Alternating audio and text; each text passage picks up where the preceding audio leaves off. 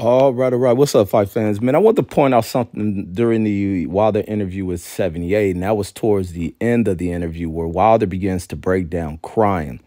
So he had a moment where he started breaking down, reflecting on really his career, what people thought about him, his support, and things like that.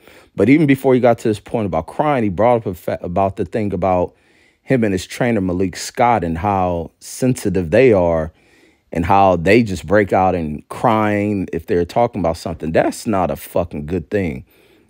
That's not good at all. Two sentimental guys working together in this very dangerous ass sport. And then to see him in this interview for the first time to break down in the manner in which he did, it's it's not nothing. It's okay for a man to cry, but it can be alarming. Being there's a rush of emotions that's coming out. But also, I want to do another video about another point he talked about, and that's the sparring leading into this fight. As this camp is that he struggled in sparring. And I think Junior Fall was brought in there. So that means he must have been having trouble with these guys. And that's probably why they implement this plan about moving and staying away. But he has to know that things aren't the same. And being his pride and him being a warrior, he has to be safe from himself, man. He's going to continue to push through it. It's just what's in his heart. It's in his makeup. He's going to try to fight through things, even though things are changing. He doesn't recognize it or want to accept it.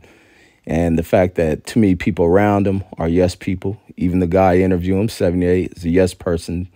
Too Wilder out of his loyalty and what he believes is loyalty, his misinterpretation of what loyalty is and friendship is. He has an ignorant understanding of what the term does, as much as many people in society does. It's just a common thing within society, people's ignorance of wording and meaning and true friendship and what true loyalty is. People don't know what the fuck the words mean. So it's alarming, man. And I don't want to see this dude hurt in the fucking ring versus people wanting to see him get back and getting a win and shit like that, man. But that's all I got. Peace.